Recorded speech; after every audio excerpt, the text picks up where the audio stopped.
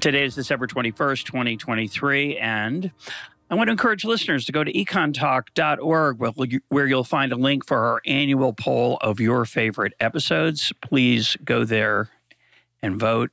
Thanks for voting and for providing feedback about the program. And now for today's guest, economist Noah Smith. His blog on Substack is No Opinion. That's Noah Pinion. NOAHPINION. This is Noah's third appearance on the program. He was last here in October of 2018 talking about worker compensation and market power. Noah, welcome back to EconTalk. Thanks for having me back. It's great Our to be here. topic for today is The Wealth of Nations, not the book, but the concept, although we may talk about the book a little bit. We're going to be referring to a recent essay at No Opinion that you wrote with the title, Nations Don't Get Rich by Plundering Other Nations. So a lot of people would disagree with that, I think. So let's start with the idea of plunder. What do you think people have in mind when they explain the wealth of nations via plunder, and what's wrong with it? Well, usually plunder talks about natural resources. So you have some ships, you have some guys with guns, you send the ships and the guys with guns to somewhere else and you say, hey, we're in charge here. Now you're working for us in the mines. And then you open up some mines and the local people, mine the stuff for starvation wages, or you just enslave them or whatever. And then you take the metal or whatever resources or the rubber, whatever they've got, right? And then you cart it away to the metropole of empire, where you use it to build monuments to your empire's greatness and things like that. And I think that's the sort of the picture people have in their minds when you talk about colonial plunder. This is, it's a caricature, but it's roughly accurate for the way, say, that the Spanish mined silver in South America. You had the encomienda system, which was essentially slavery. You had, actual literal slavery. In mining, and a lot of it was just enforced by Spanish military power. You also had, in fact, this has actually been kind of a common thing for a lot of empires for thousands of years. You saw this kind of plunder, and Spain didn't do it too differently. When the British and French came along, they did it a little bit differently.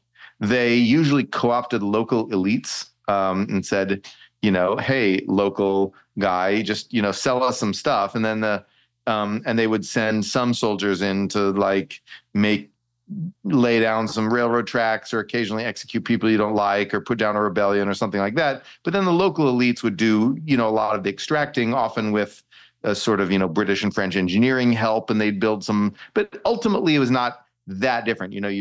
Mines would get built and miners would get paid low wages, or, plantations, rubber trees, grown and cut down and all this stuff. And so, of course, some Marxists say, okay, labor is also a resource, so you're extracting labor. Fine, if you want. But then I thought the idea of extraction itself just deals with the idea that you're also extracting labor. You're making someone do some stuff for you that they wouldn't have done on their own, if it was just like a perfect free market or whatnot. And so I think that's kind of the idea of plunder. And there's absolutely no doubt that a lot of this did happen throughout history and in the period of European colonialism. And, it was a common thing. And so that's, I think, did that answer your question? Well, and then, a similar analysis is done with American economic activity in, say, Latin America or South America, where United Fruit would exploit workers in picking bananas and other natural resources. We had an episode related to this, tangentially at least, in the Belgian Congo, which was a horrific example of European exploitation of the local population and the stealing, which is what plunder is, the theft of both natural resources and, to a large extent, often the lives or well-being of the people who lived in those places at the time. So the question is, how important is that? So all that happened, and it's a horrible episode in history, varying in intensity and horrificness. all that happened. The question is, which you deal with in your essay, is that the source of the wealth that Western Europe and say the United States have attained? Is that where it came from? Is it basically a form of exploitation?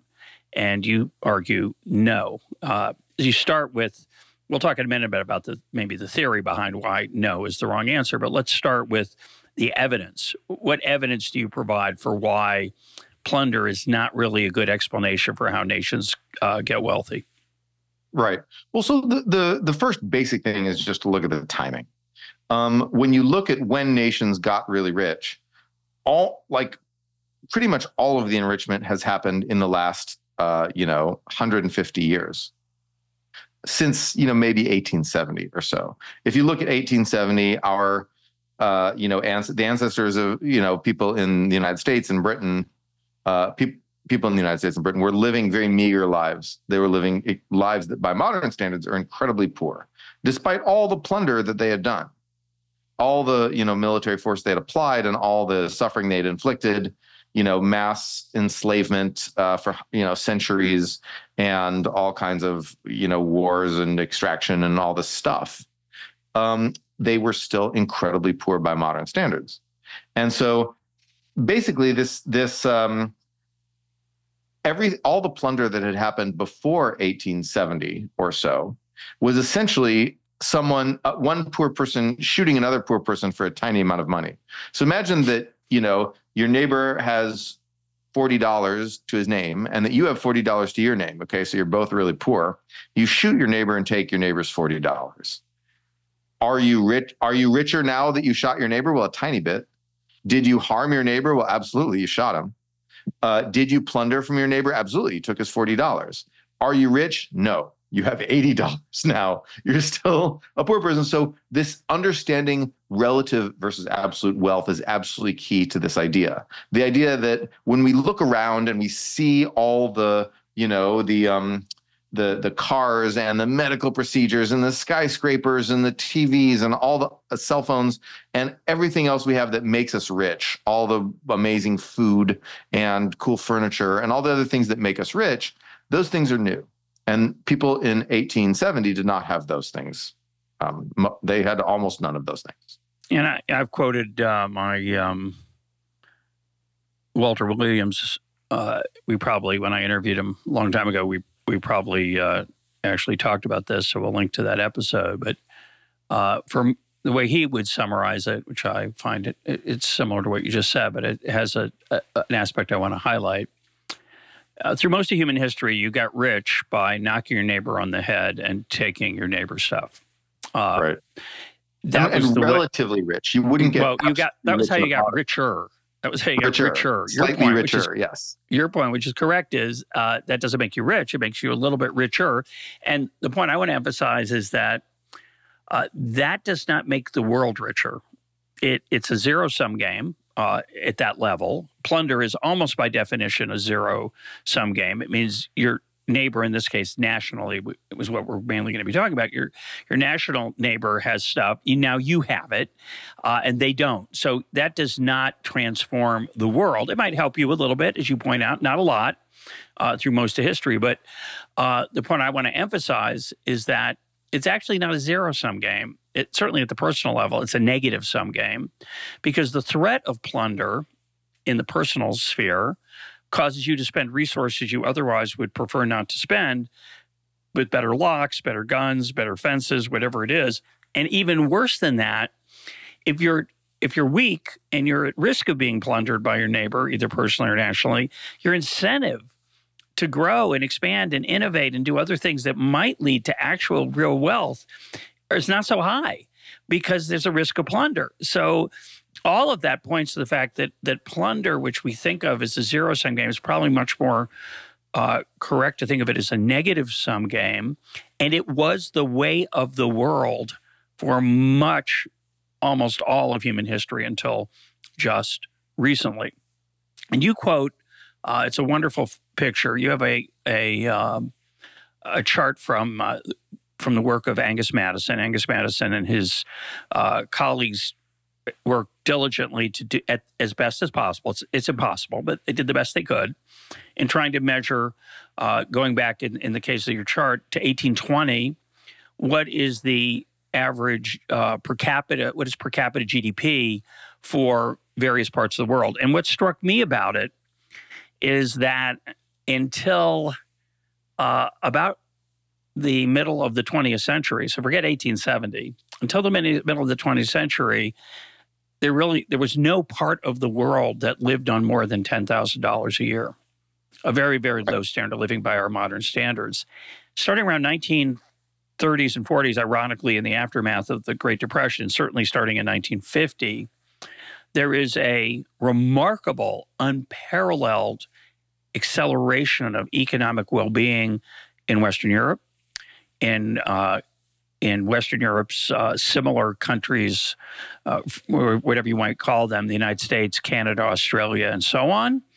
And then eventually even the other parts of the world also accelerate, not nearly as dramatically, not to as nearly as high a level, but there's basically a four or five-fold improvement of standard of living in Western Europe and the United States, similar countries, since 1950. Certainly since 1900, there's been a steady improvement as well. So if you want to understand how economic activity, material well-being can be transformed, you have to explain that. You have to explain two things. One, why it's relatively flat for most of human history, and then why it suddenly accelerates. And it can't really be plunder, because there are no Martians to plunder. For the whole world, which whole world has gotten richer over the last 70 years, there's no one to take it from. So something else really underlying and important has to be going on. Right. Yes. We know, basically, we know how countries get rich because we've seen them do it again and again. We know what industrialization looks like, right?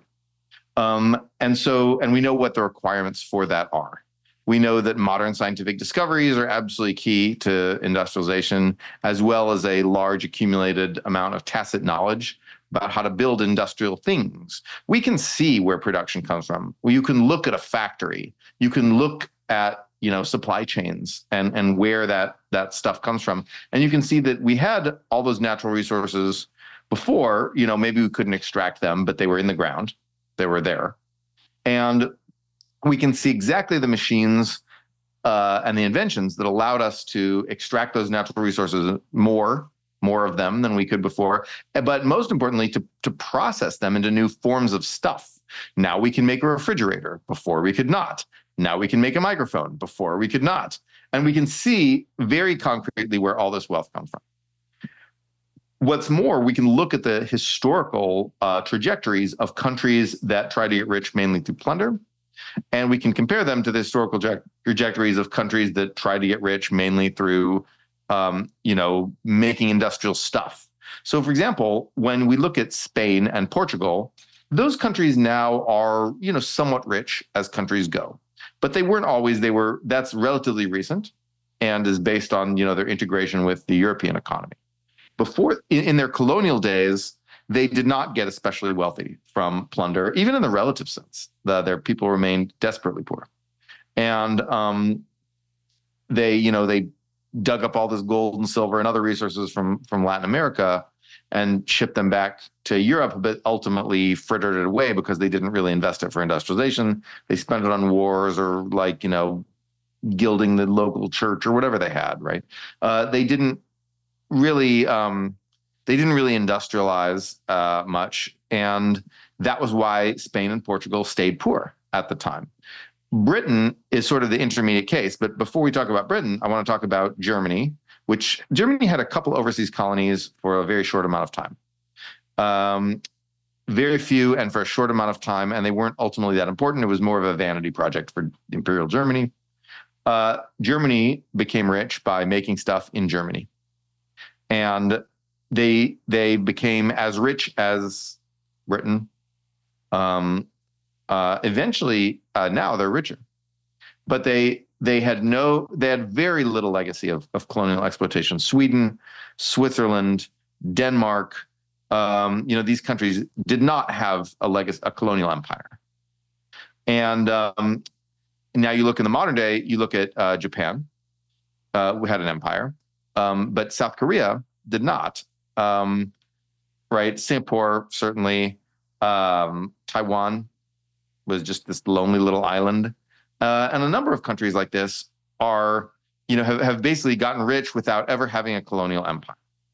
And at this point, so we know that countries got rich without having their own colonial empires. We know that countries that had their own colonial empires often did not get rich. So it was neither necessary nor sufficient to have a colonial empire in order to industrialize. But we see that Britain and France did. And Britain and France did have extensive colonial empires. And the question is, did that make them industrialize? Did that make them get rich? Was it the fact that they had colonial empires, right? And the answer is we don't actually know, because there are hypotheses that say, there is a hypothesis that says the reason Britain industrialized was because it had cheap capital and expensive labor. That you need to substitute capital for labor. If you, in other words, if workers' wages are really, really high, but yet the price of physical stuff, machinery, and commodities is very low, you need to use the machines instead of the humans. And then once they started using the machines, then they're like, oh, wow, these machines are really great. And they start tinkering and improving and investing. So you then got this industrial corporations got this virtuous cycle of investing in better, machinery and technology. And so that is an argument for why the Industrial Revolution was sparked. And a key part of that argument is the idea that cheap resources from extraction, from colonies, made capital cheap and prompted business people in Britain to use machines instead of workers, and to get used to using machines instead of workers, to expand. Of course, the workers' wages were eventually raised too, but so that is an argument. And if you look at the work of, say, Robert Allen, it doesn't explicitly, mention the flood of resources. Well, I guess he does briefly, but then, but that's implicit in his ideas. If you look at Pomeranz, The Great Divergence, this, he talks about this as well. He doesn't put it in quite the same terms as Allen. So it is possible. It is possible that that all you needed to start industrialization, that the reason that Sung Dynasty China or the Roman Empire or the early modern Netherlands never industrialized, or India, the reason these people never industrialized is because they had cheap labor. And business people would always do the short-term thing of using more and more cheap labor instead of doing the difficult long-term thing of investing in machines. And that all it took was for one country to have this massive influx of cheap stuff from the colonies in order for prices, the price of switching to machinery to go way down. And that was the magic spark that started the Industrial Revolution. Now, this is a theory. I will say that I've looked at some of the evidence for the theory, and it's highly inconclusive. But it might be true. It might be that had Britain not had a colonial empire, it would not have industrialized. And if Britain hadn't industrialized, maybe no one would have industrialized. And then maybe we wouldn't have an industrial society today, and we would still be all desperately poor in the world. And so, according to this theory, the British Empire's resource exploitation of the world is what saved the human race from desperate poverty, and that all of our vast wealth now can be owed to the perhaps butterfly effect. It's sure. A chain, this lengthy chain of causation from Britain goes and conquers some people and extracts the resources, all the way to now we're rich, yay, and the world doesn't have to starve and have bed bugs anymore. And so there is that argument, and I've looked, and I'm not sure. I think we don't really know, but that's what the argument is saying. Yeah, I don't want to find that persuasive for a lot of reasons, but I want to dig deeper into the economic ideas behind it.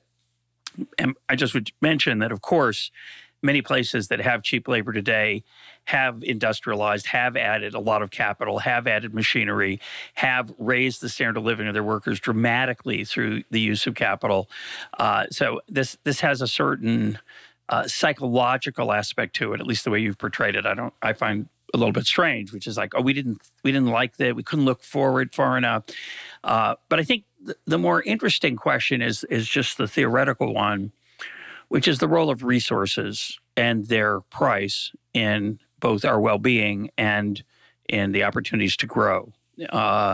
Let's talk about the United States for a minute. A lot of people say, well, of course the United States is rich. And why? Well, they have these oceans, the Atlantic and Pacific, protecting them maybe from attack. Of course, not from the north and south, but fine. In general, the United States has been blessed with lots of security at relatively low cost. And it has so many natural resources. Yes, it does. It's a big place. Has a lot of different things. They're not easy to extract, as you alluded to at one point. Oil, for example, wasn't thought of as a resource. It became one when people were clever enough to figure out how to refine it and use it to create energy. But the idea that your colony is an economic advantage because you can steal their stuff, and let's call it that, let's talk about pure plunder, not buying things cheaply, not paying workers very little, stealing, just taking. You send your army, they grab the stuff. Well, that's an advantage. The army, of course, is not free, and it's not as cheap as it looks. But yes, it's nice to have stuff that you don't have to pay for. That does not make you wealthy. It is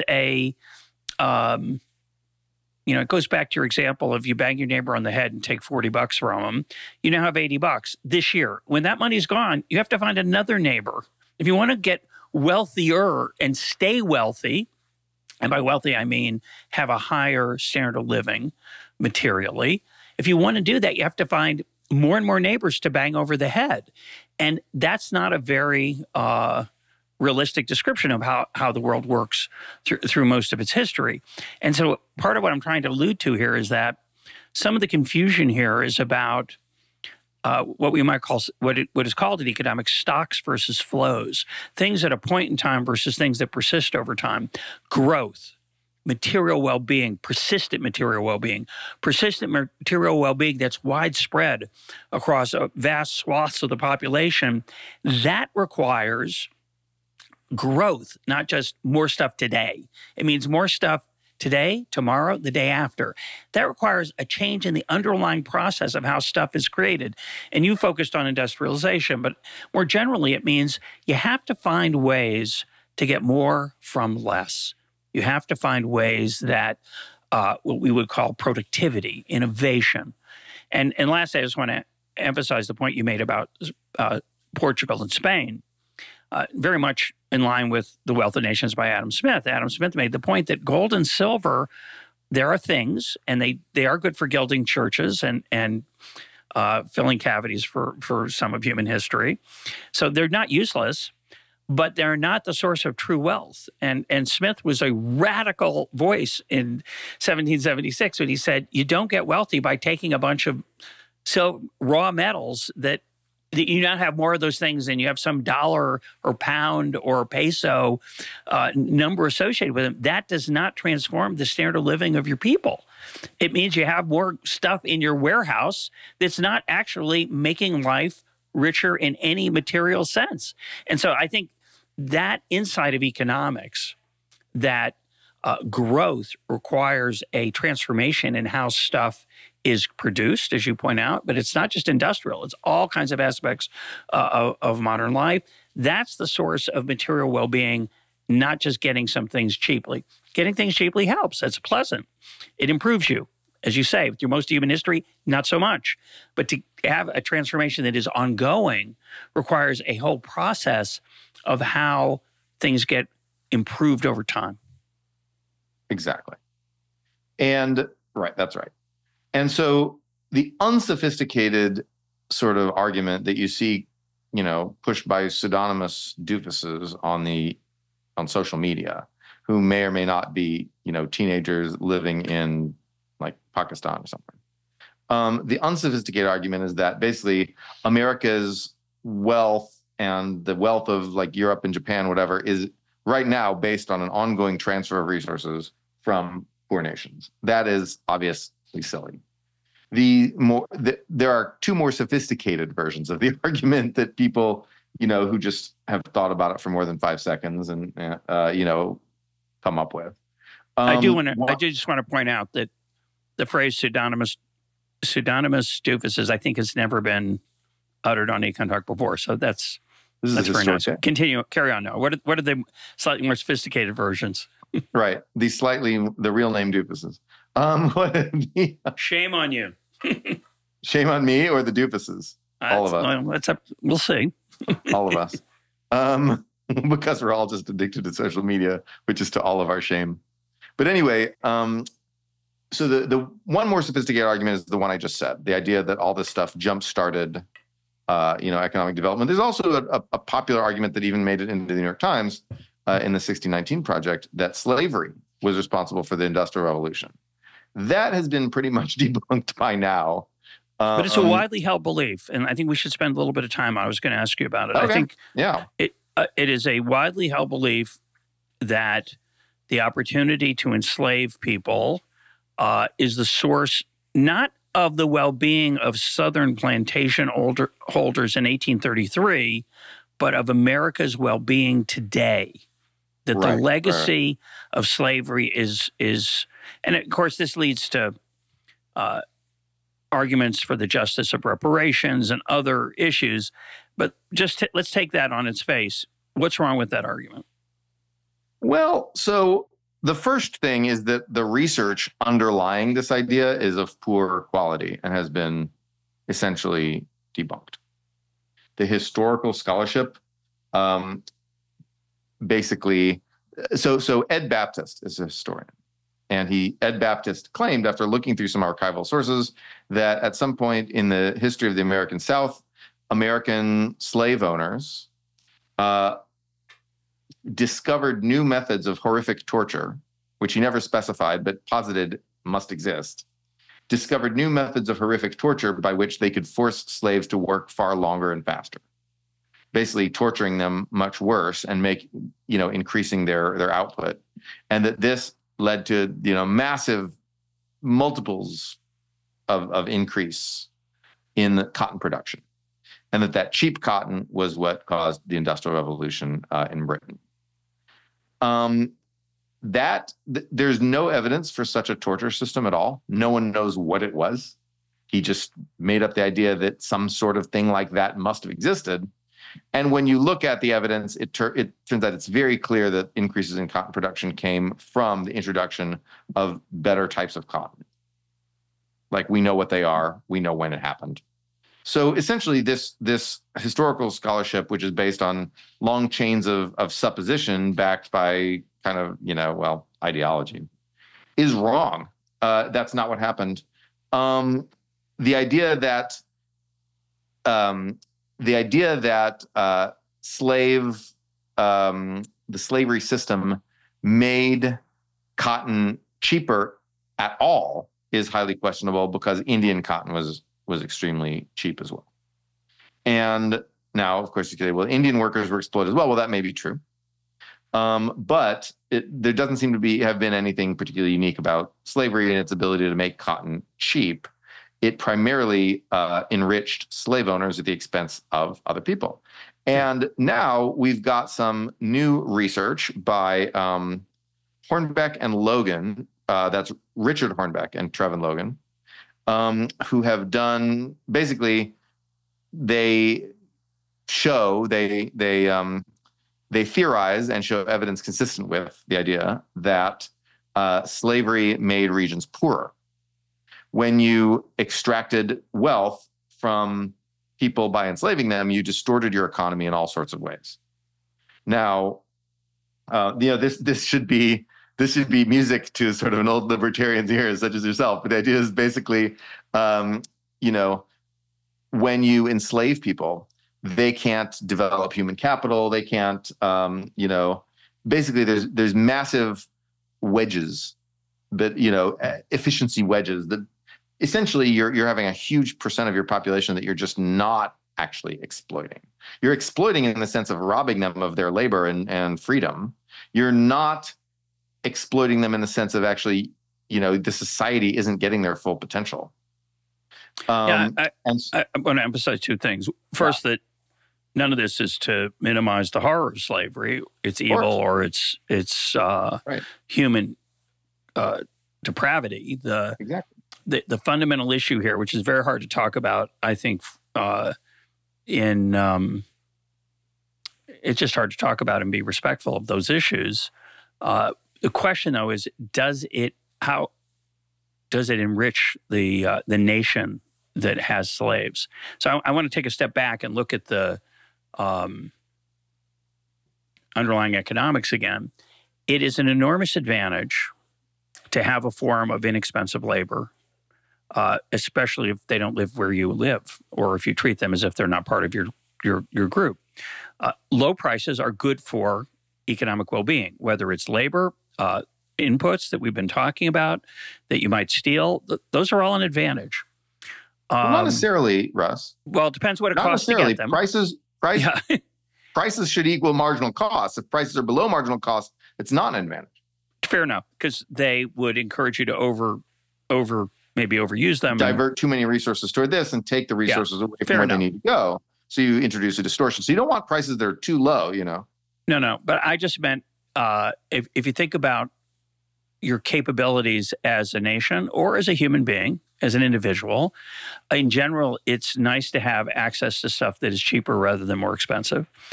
Yes, it can change your choices in ways that might not be good for you in all kinds of complex social and moral and emotional ways. But in general, the way you get richer is by expanding your opportunities as a nation or as an individual, which comes from effectively lowering the prices of stuff and having thereby more access to that stuff.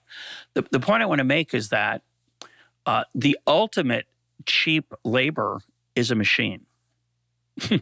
Because a machine is a form of labor that doesn't get tired. Generally, it gets a little tired. It has to be maintained. But it's different than a human being. But fundamentally, they're somewhat interchangeable in the economic process. The advantage of a machine is that you can make it more productive. You can make, the examples I used to use, which I used to know off the top of my head, I don't know them anymore. But if you have a group of people sitting in a room with knitting needles, they can make a certain number of sweaters a year. If you give them a loom, they can make more sweaters per year, or they can make the same number with many fewer workers.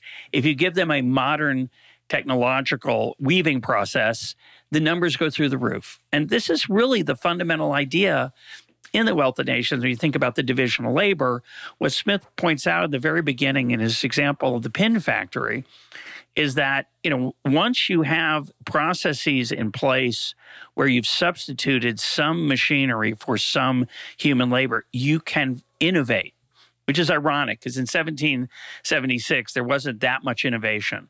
But he saw it. It's kind of amazing that Adam Smith got this right before it happened. Exactly. He didn't really understand, scientific, blah, blah, blah, sort of like, industrial labs and machinery and stuff. But he understood that productivity improvements of some sort could exist. And so my point about the work of Ed Baptist, whose work I don't know, and I'm only talking about it through your lens and taking it on its face. So it's not a criticism of him. It's a criticism of your summary of him, which could be accurate. And I'm going to assume for now it is that you can't torture people more and more to get ever greater output from them. But you can do that to a machine, not because the machine doesn't feel pain, but because the machine has opportunities for human creativity and improvements in productivity that human beings are limited because we're physical in a different way than machines are. And again, this is nothing to say about the cruelty of driving human beings to produce without pay or horrible standards of living and the exploitation of human beings and the limiting of their freedom. It's grotesque. It's not what we're talking about. What we're talking about is just the opportunity to use that technique to get richer and richer, to have growth, not just a one-time transfer of of the kind of wealth we're talking about via plunder, and it just isn't there. It's not the way that the world got wealthy.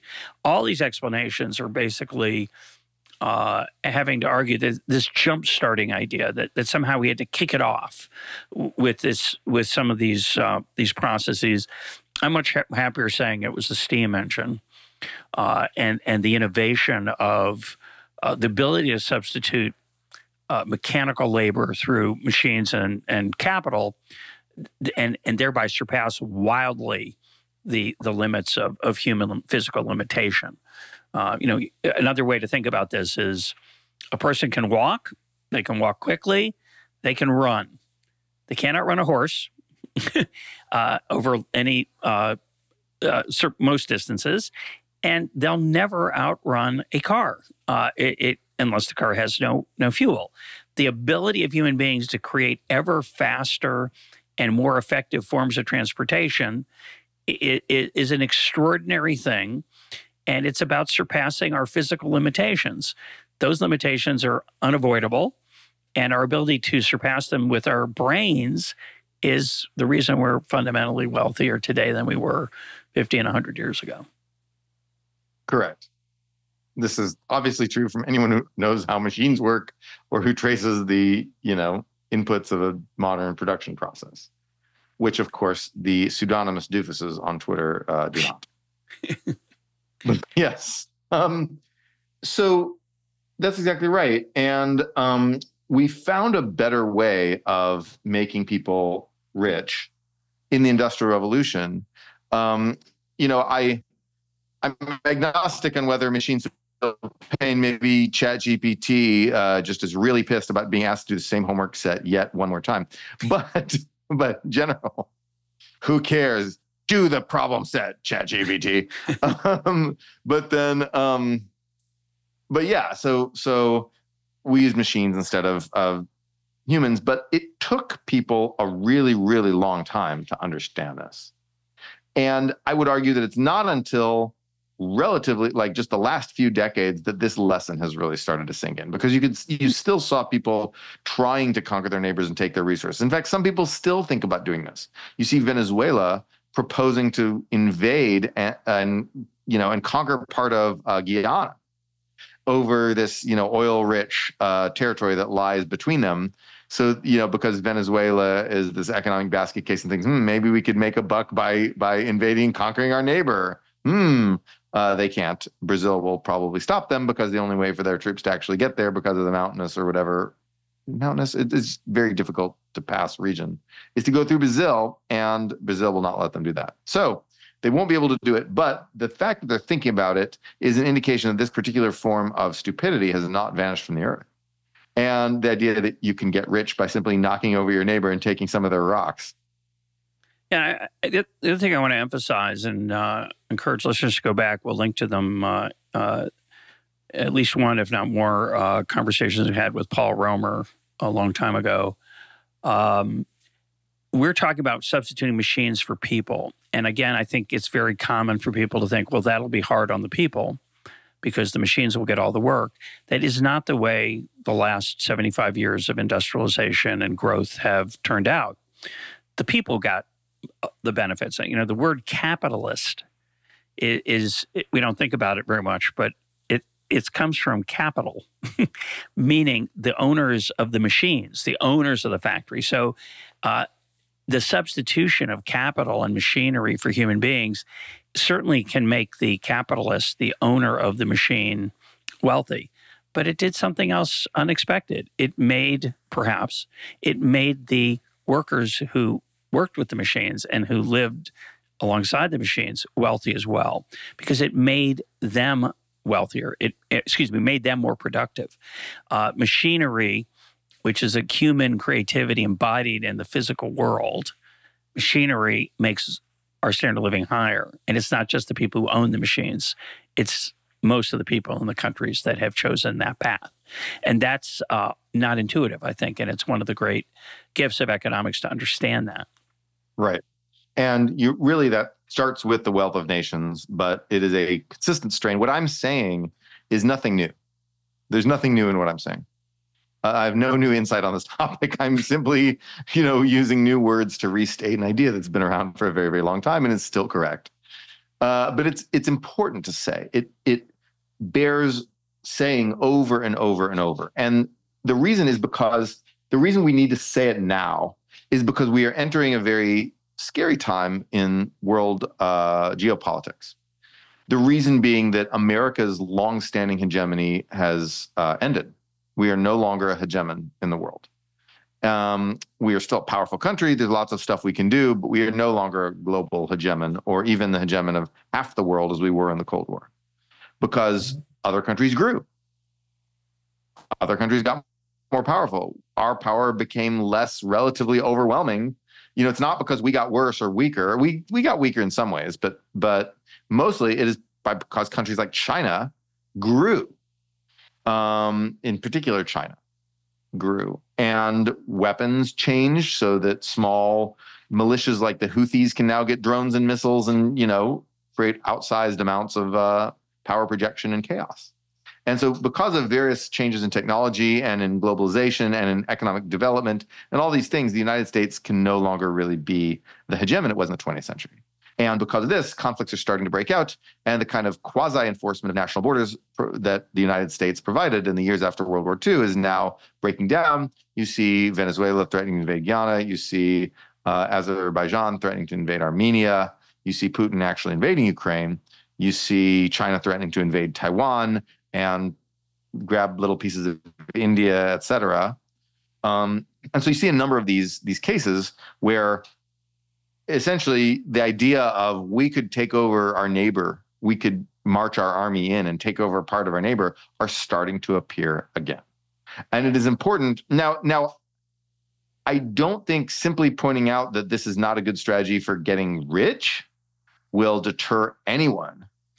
I don't think that this will work because, China doesn't want Taiwan because they think they can capture TSMC and make some nice semiconductors. They can't. Right? TSMC will wipe the servers, blow up the plants, and just leave. Nor does Russia really think they can get rich from the wheat fields of Ukraine. Maybe Venezuela is desperate enough that they think that knocking over Guyana would make them a little extra bucks, but I don't think really so. And there's nothing economically strategic between China and India, really. Nothing major. So I don't think these people really believe that conquest will make them rich. But it's important to remind people that getting rich is a thing you can do. And you can focus on peaceful development. You can focus on improving your citizens' standard of living without beating up anyone, without buying a big army full of giant missiles and marching into neighbors' territory and telling them what to do and saying, we rule you now, ha, ha, ha. You don't really need to do that. Economic development is more important than that stuff. And not everyone agrees. Some people think, our honor demands that we attack. Some people have ethnic motivations like, you speak the same language as us and therefore we should rule you.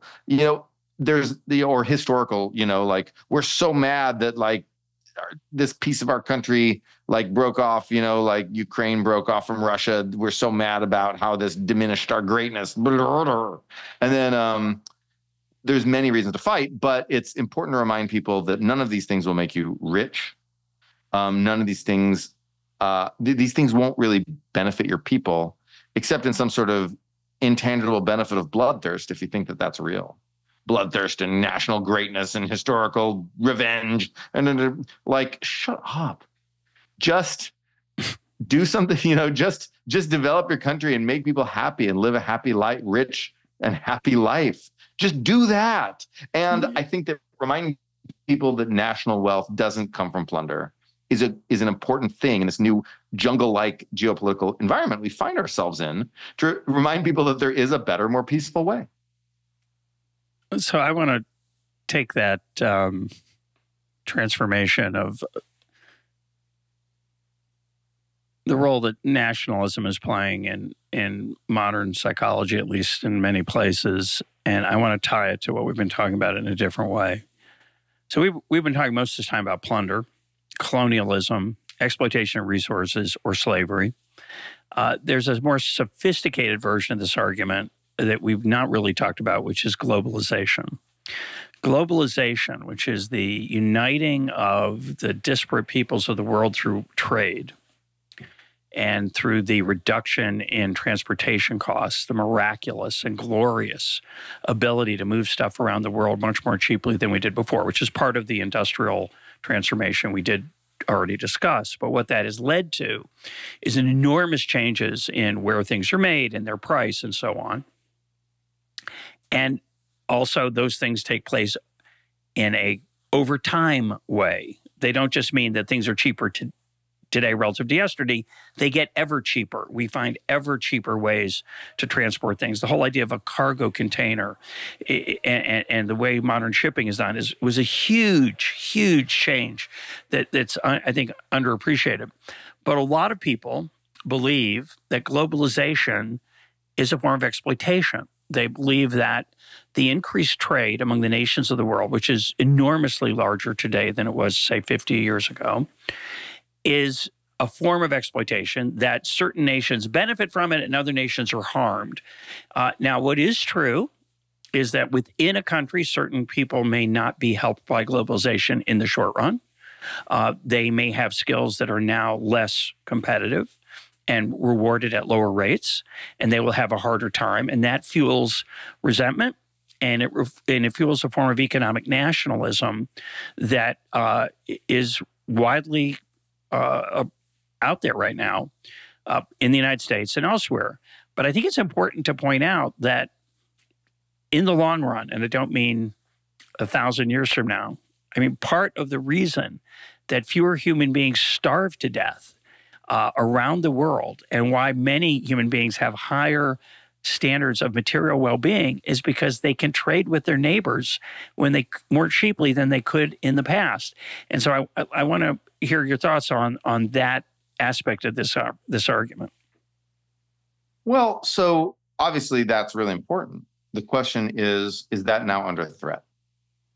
And I'd say that most people, when they talk about threats to trade, talk about protectionism. I don't think that's nearly as big a threat to trade as people think, because protectionism is a lot easier said than done.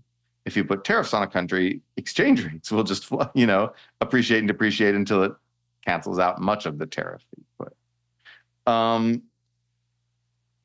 I think that the biggest threat is from the breakdown of global order, because freedom of the seas, freedom of trade and freedom of the seas has been guaranteed by the United States Navy and allied navies, and that could really break down. Most of the trade in the world is by sea.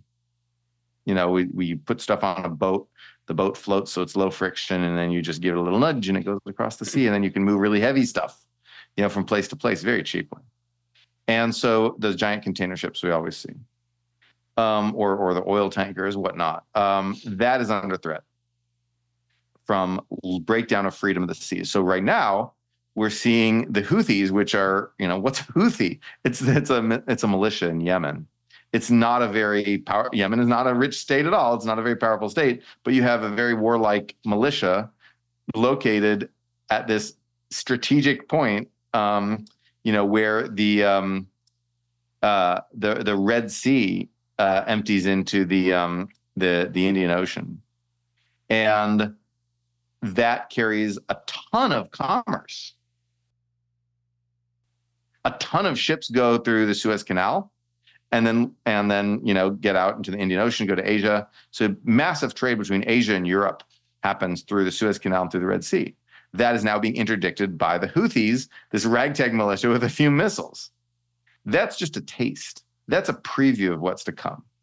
China claims the entire waters of the South China Sea and will be perfectly happy to interdict trade by anyone other than China if they feel like it. They want power and dominance over people, and restricting maritime trade is an easy way to get that if you control the sea around your region. So we can see threats to seaborne trade happening, obviously threats to digital trade, although that's much smaller. And then threats to landborne trade from, airborne trade, that's also pretty small. But threats to landborne trade from basically land wars like the Ukraine war. I am worried about that more than I'm worried about tariffs or something like that. Yeah. Yeah, there's a related issue of free movement of peoples across borders. Trade is generally thought of as movement of goods across borders, but immigration is an example of a more complicated trade flow that brings other things with it. And of course, we've had many episodes on this. We'll link to some of them. But what's interesting to me is that the standard economic forces that economists like us have been talking about for decades are suddenly seen as less important. They're being dwarfed by national and tribal impulses, which is much more understandable in the case of immigration and emigration. It's much more, I think the impulse to economic nationalism is a very destructive one. Immigration, I think, is more complicated, but the idea of tariffs and quotas and the idea of preserving your country's well-being is, I think, just a total misreading of the economic tea leaves, while conceding that for certain groups, that economic trade can be harmful or challenging in the short run, and that the political implications of that, I think, are not small. So I disagree with you a little bit. I think the risks of economic nationalism motivated by groups that feel harmed, correctly or not, by trade, and who do not easily reintegrate into a different part of the economy because they don't have the educational training that they could have had.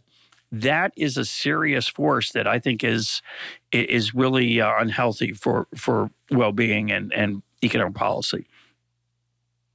Right. And so if we're talking about immigration restriction, I think we need to be fairly, we need to put that in a bit of perspective, because immigration is much more common now than it was even just a few years ago. If immigration gets restricted, it will be restricted from an incredibly high base, historically speaking. If you go back to 1990 or 2005 or whatever, and immigration all the world over was much less than it is now. And part of that is because of some wars, like the war in Syria, that caused refugee flows, but most of it is simply due to growth. So if you read the, migration and the income and migration literature, Michael Clemens has a good survey paper on it, you'll see a hump-shaped pattern where in a poor country, people can't move. In a rich country, people don't want to move, but in a middle-income country, they both want to and can move. And so there's a peak of out-migration pressure. And that peak is somewhere around $10,000 a person per capita. Now, if you look, a lot of the world's less than that, but a lot of the world has just reached that, very recently. And that is giving them the ability to move. Now, this is not the only factor. There's a lot of other factors like fertility rates, which have dropped and continue to drop pretty much everywhere. But what we've seen is, the current waves of migration are not being driven by climate refugees, as many people have predicted. It isn't. A little bit of it is being driven by war. Some of it's being driven by war, but most of it's being driven by income. People are able to move in a way that they were previously not able at all to move. And so they are moving. And so when you talk about immigration restriction, you're talking about, it went up, and now restriction threatens to do that to it. But still, it will be way up from where it was 10 years ago, 15 years ago, way up. And so I'm concerned about this for sure. But I'm not panicking yet, simply because immigration continues to go up so far. Well, let's close and talk about what is the one of the most extraordinary achievements in economic well-being in human history, which is the transformation of standard of living in the two largest countries of the world, China and India. In many ways, if you look at, say, Asian data and even world data about, say, the proportion of the world that lives on less than $1 a day or $2 a day, or if you look at average standard of living in the world, which has been steadily improving over the last 50 to 100 years, a lot of it's driven by two data points, China and India. The rest of the world's is growing, but they're growing so much faster than most other places. What do you think we should learn from that? I would issue a small caveat there. I would say that Southeast Asia has also experienced extremely substantial growth. True. Talking about Indonesia, Vietnam. These countries are not super giants on their own, but they add up to quite a lot across the region. Fair enough. But so I would say China, India, and Southeast Asia. It's basically Asia that is growing. So what do we learn from that? What should we learn from it? Well, a couple things. Obviously, China and India experienced big spurts of growth when they liberalized their economies. China in the 80s, and then later with a big wave of privatizations in the 90s and 2000s. And India primarily in the 90s, also a little bit in the 80s, but primarily in the 90s. Liberalization really helped these countries a lot. Explain what you mean by liberalization. Explain what you mean by liberalization, Noah. So liberalization took a number of forms. In China, the original wave of liberalization under Deng basically meant allowing people to buy and sell stuff, just allowing markets. The later waves of liberalization under Jiang Zemin and Hu Jintao were primarily privatization. Essentially, SOEs were privatized, and a bit state-owned enterprises. That's right, state-owned enterprises, government-owned companies were privatized. That is starting to reverse under Xi Jinping. We are seeing state-owned enterprises grow at the expense of at least nominally private enterprise now in China. But for a long time, we saw the exact opposite, and there was just relentless campaigns under Jiang especially, but also somewhat Hu Jintao, to privatize. And it was very successful. That didn't mean that the government no longer controlled these companies, because the Chinese government, if they want you to do something, you're going to do it. You could even say the same about the American government. But in terms of the initiative of what to produce and when to produce it, and et cetera, all that stuff, the decisions on a day-to-day basis were now being made by independent people with a lot of financial incentives to grow their businesses. And so that there were some other things too. For example, China established a lot of SEZs, special economic zones, that had really low taxes.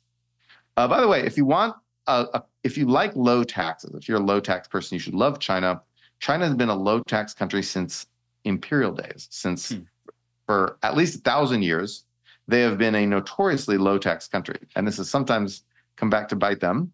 But if you like low taxes, in fact, one reason China's in trouble now from its economic slowdown is we could talk about this another time, is because real estate sales were used in lieu of taxes to fund government services. And now that real estate is going down in price, and no one wants to buy the land from the local governments, they can't fund their stuff. So they're low tax. The fact they don't do property taxes coming back to bite them. But anyway, so that was what it was in China. In India, the main liberalization under Finance Minister Manmohan Singh was to dismantle what they called the license Raj, which is basically just a bunch of red tape for starting businesses. Basically, India made it easier to start businesses.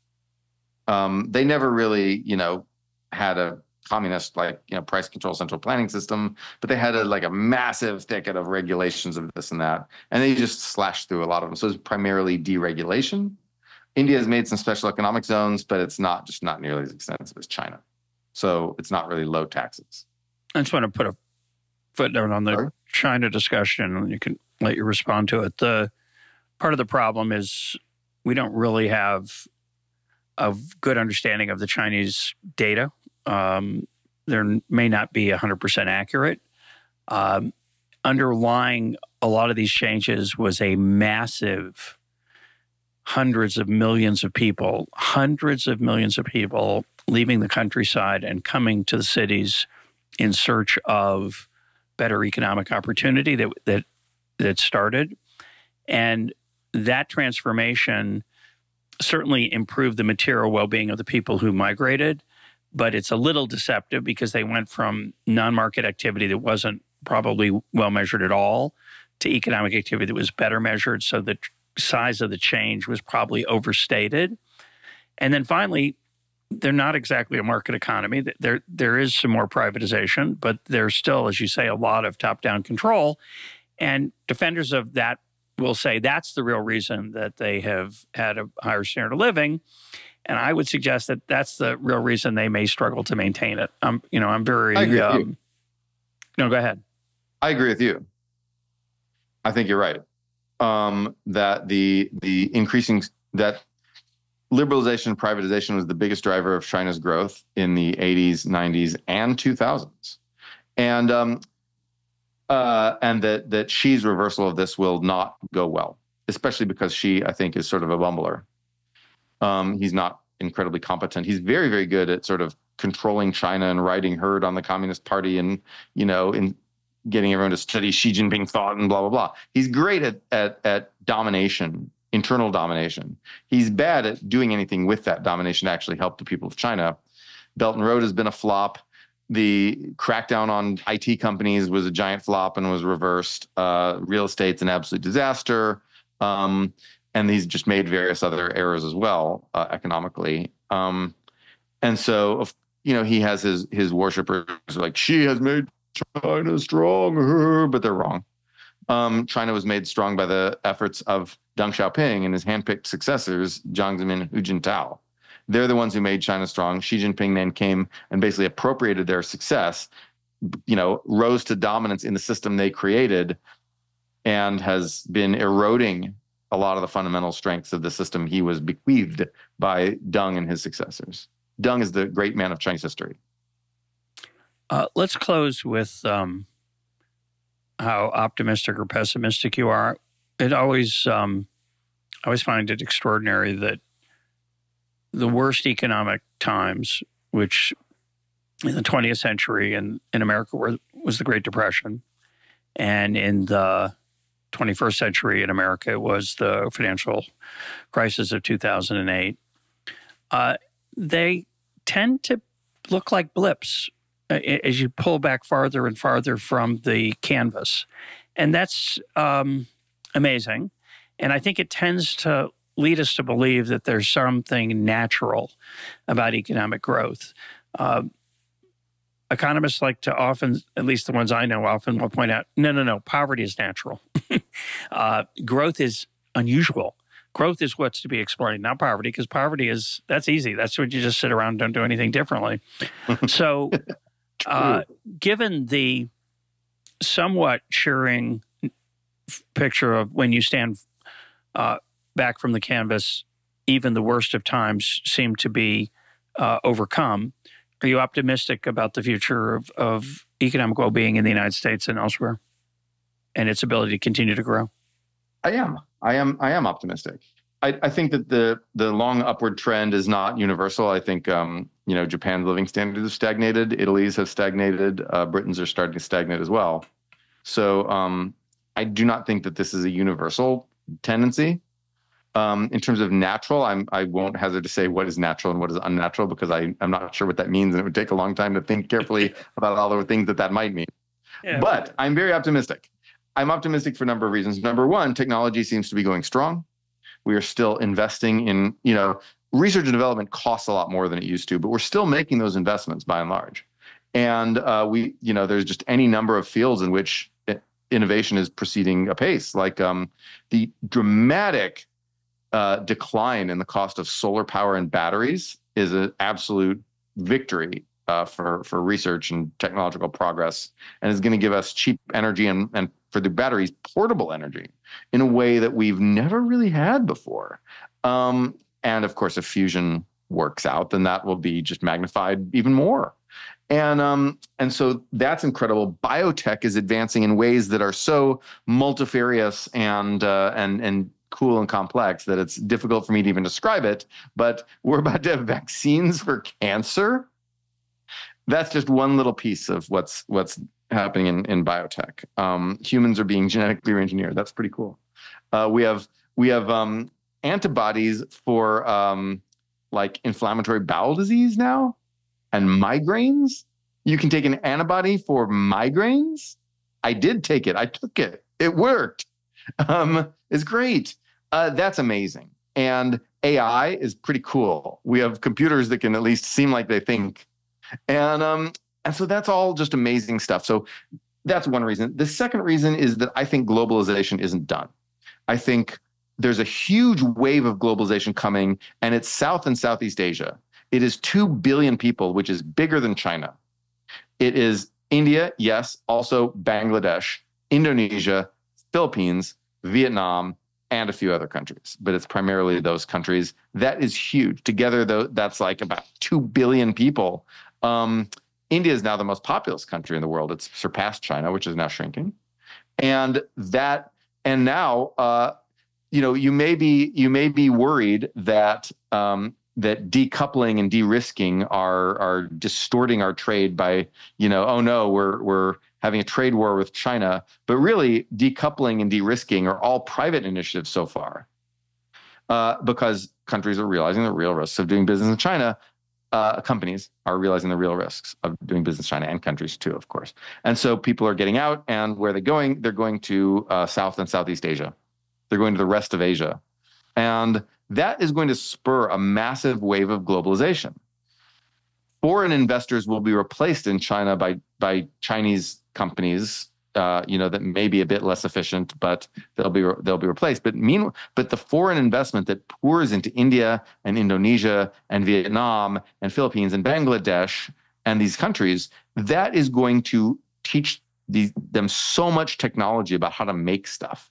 And it is going to influence the progress of institutions in those countries, because those countries are going to realize, hey, if we change our institutions in this and this and that way to be favorable to these foreign businesses, then we'll make more money, because this is how we make money now. And we've seen this example happen time and time again. We've seen countries like Poland and Malaysia not just get vaulted into the ranks of developed nations primarily by FDI. We've seen their institutions improve. Foreign direct investment. Foreign direct investment, yes. We've seen institutions improve along with it, especially like Poland, which is just now has effectively Western European institutions. And so I'm incredibly optimistic about the progress, about this wave of globalization. So technology and globalization. And I also believe that the same innovation will save us not from any negative environmental impacts from climate change, but from the worst impacts. I think that there's a lot of people who are doomers about climate, and if you look at the evidence, that's not warranted. The doomerism is just absolutely not warranted. So that's not going to derail us. The thing I worry about is war. The thing I worry about is great power war, especially nuclear war. War between China and the United States would be the absolute most catastrophic, but Russia, you can't count them out. And so I'm worried about that disrupting global trade, disrupting global investment, redirecting the progress of technology toward things that kill people. Although, in World War II, we did that, and then we built civilian industries after the war using some of those advances.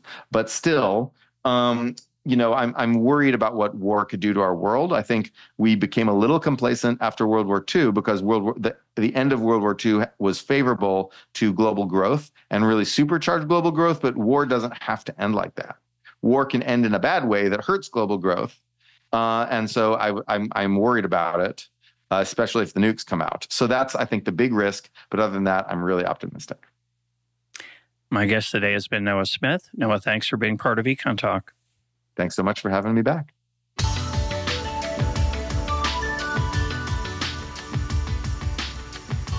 This is EconTalk, part of the Library of Economics and Liberty.